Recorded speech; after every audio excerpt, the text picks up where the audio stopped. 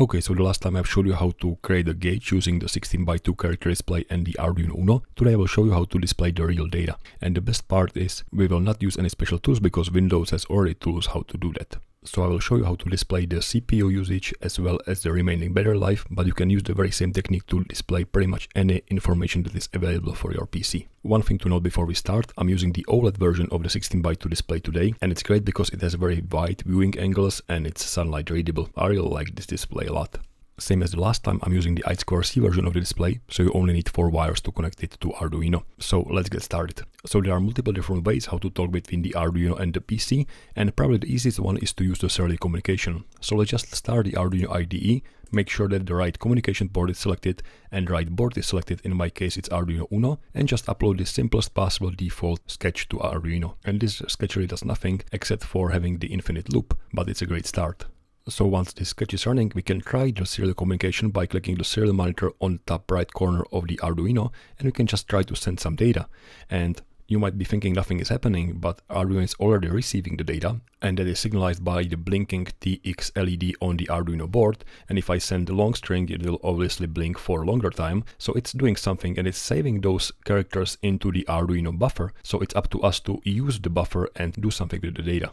For that, we need to first start the serial communication in the setup function.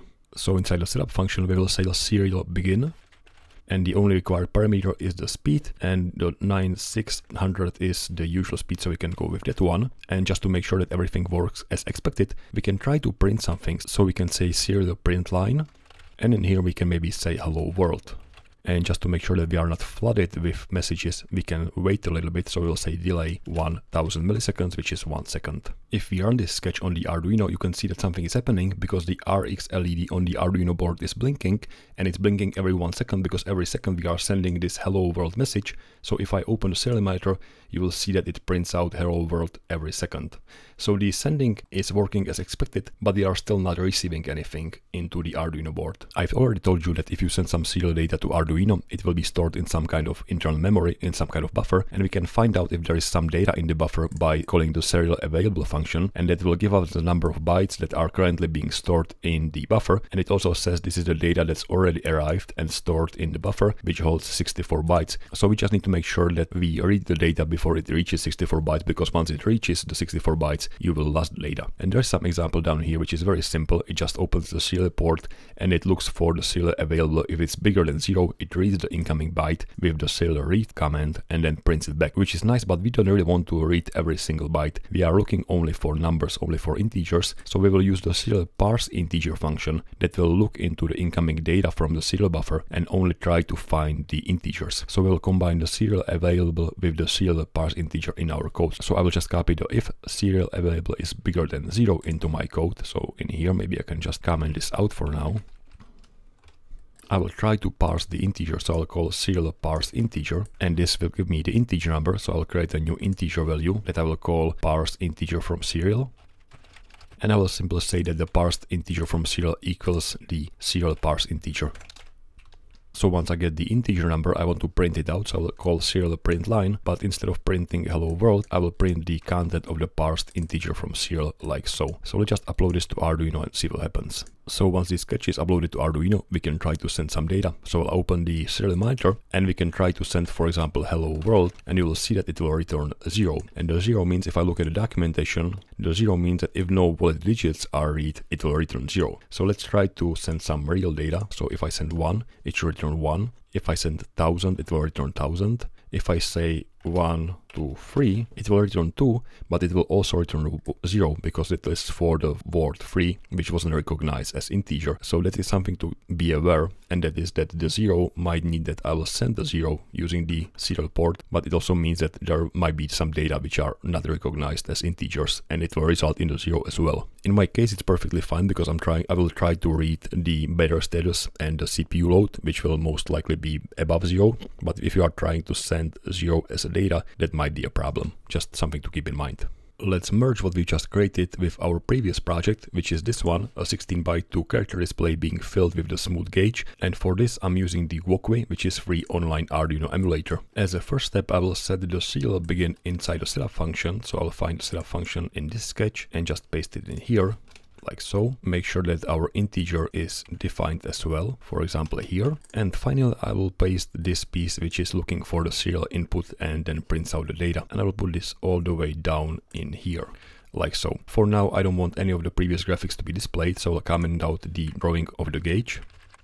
And instead of printing the value to the serial input, I'll just comment it out. I will print it on the LCD itself. So first I will call LCD clear to clear the display, and I will call LCD print. And of course I will print the parsed integer from serial value, like so. I probably don't need to do that, but I will set the cursor to 0, 0 position just to make sure. And what I will also do is I will copy the same stuff in the setup function, but in here I will change the message to, for example, be initialized, just to make sure that everything works as expected. Now, if I run this sketch, you will notice that it's impossible to actually insert any or send any number because there isn't any input field. And if you open the walkthrough documentation, you will see that it says the serial monitor will only appear once you print something from your program first. So let's just do that. I will jump into the setup function of our sketch and say serial print line, for example, serial initialized. And once I restart the sketch, you will see that this small window on the bottom of the screen appeared. So this is the serial output, and we also have this line, which is a serial input. That is where we can input data and send it to Arduino. So let's just input some data. If I type in 1 and press the enter key, I should see 1 on the display. If I type in 100, I should see 100. If I type in hello 10, I should see 10. But you will also notice that anytime I print something, after a while the 0 appears. And that's because if you print out 100, you are not only sending 100, but you are also sending the line ending.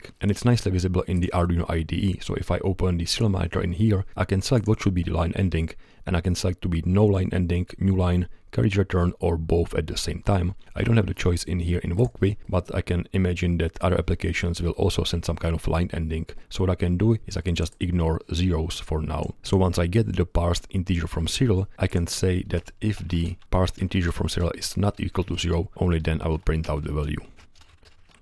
So let's restart the simulation, and now the zeros shouldn't appear. So if I type in 100, it should stay at 100. If I type in hello to something, it should only show me 2. So that's working as expected, which is great. Let's tweak the code to show the gauge, but with the new value. So what I will do is I will uncomment drawing the gauge, and for drawing the gauge we are using the value of the CPU gauge, which we are increasing in this loop. So we don't want to do that, so I'll comment it out. No increasing for the CPU gauge, but instead I will set the CPU gauge to be parsed integer from serial. So I'll say that the CPU gauge equals parsed integer from serial, like so, and I can get rid of those lines like so. So if I restart the emulator, what I should see is an empty gauge, and if I enter any value like 20, the gauge should jump to that value. So 50 should be fine, or 100 as well. The only problem is I cannot go all the way down to 0 because it is being ignored, so the smallest possible value will be 1%, but I guess that's fine for the CPU gauge. You can see there is a letter D in here, and that's because in the beginning we are drawing the text initialized, and then we are not clearing the display but overwriting the display. So what we can do is we can just print empty character after displaying this last byte. So I will just say print and empty character,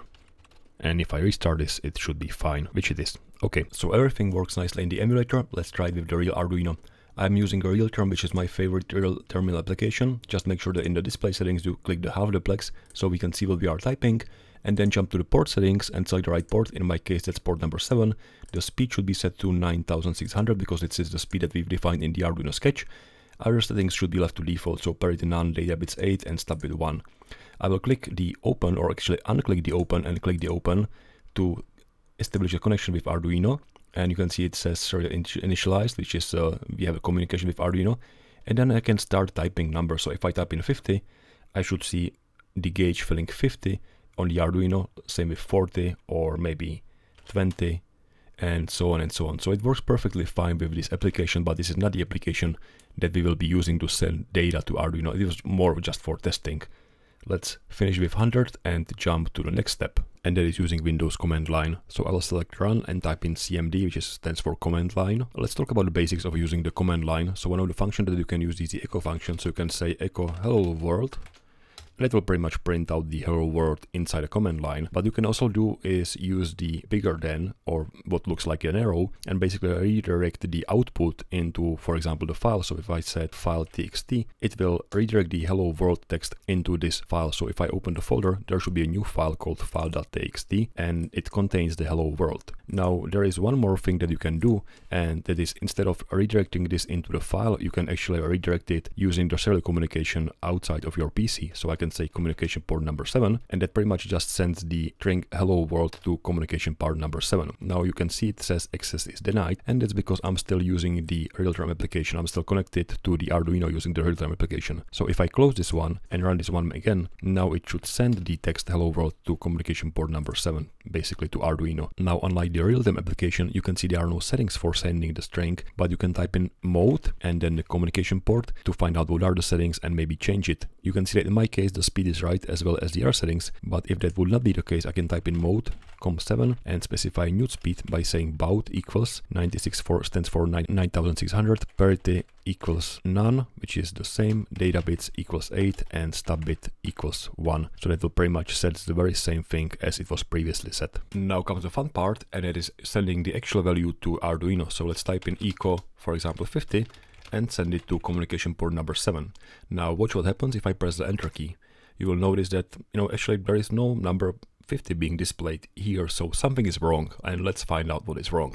For that I will be using the logic analyzer from Celia. This model has 8 digital and analog inputs, but I will only be using a few of those, so I will only connect the cable with first 4. Note that the black wires are the grounds. The Arduino UNO board that I have is using the CH340 chip for the serial communication, and a quick Google shows me an image with pinout, so pins 2 and 3 are the ones that I'm interested in right now. Those are the pins TX and RX, so transfer and receive. Let's start the logic 2 application that comes with the logic analyzer, and we'll capture some data.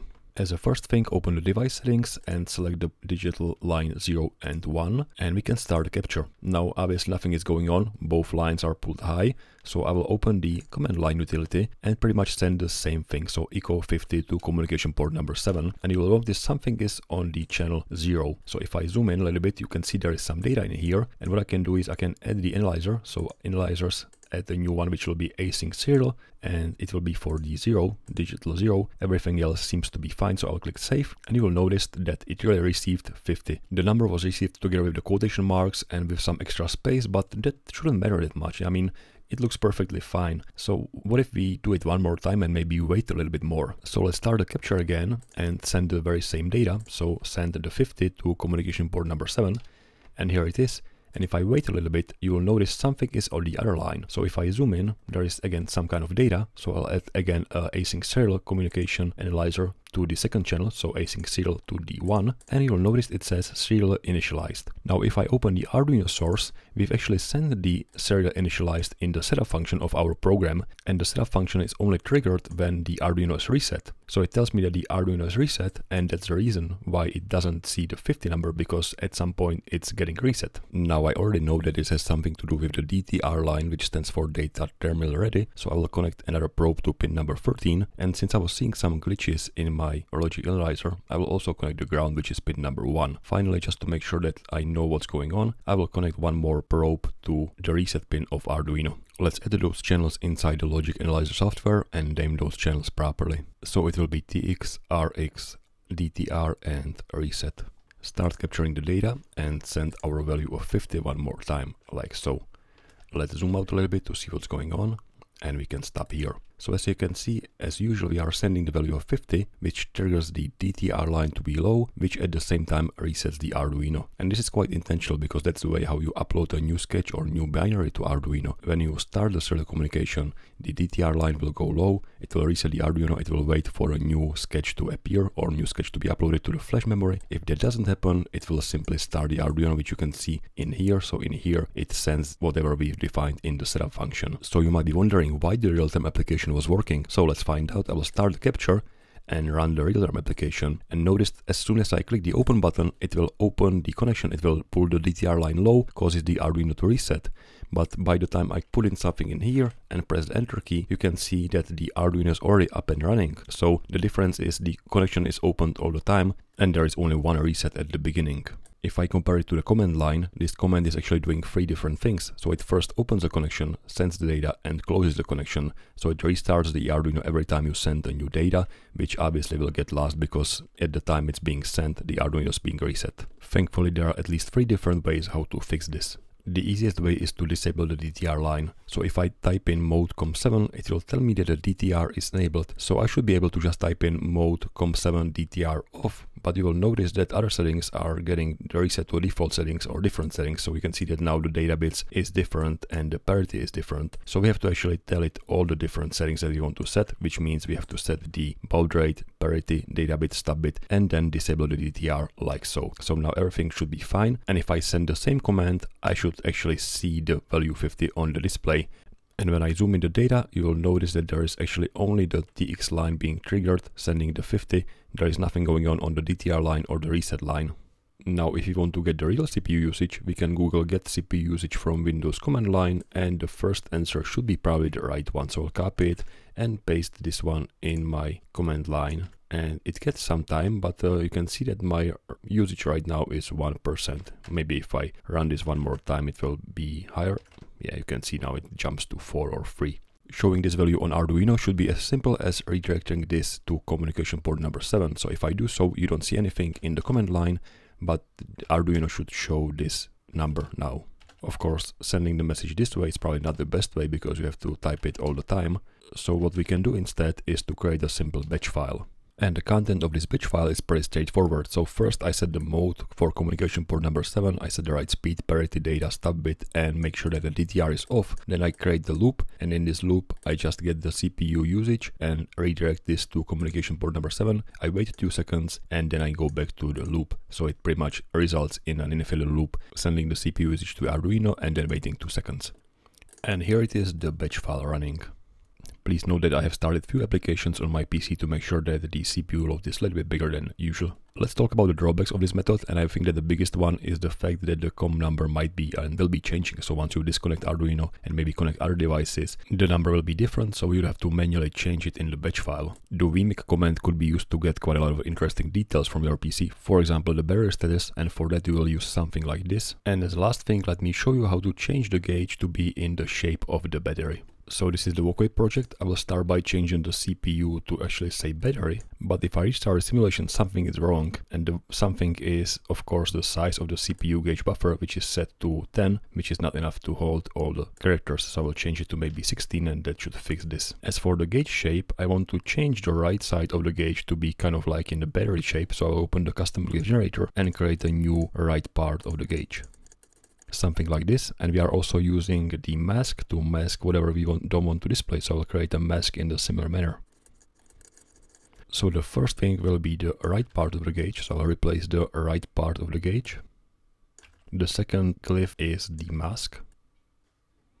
And if I restart the simulation, I should see the right tip being properly drawn. I probably don't want to see the rounded corners on the left side, so I'll replace this with all ones. So gauge mask left should be all ones.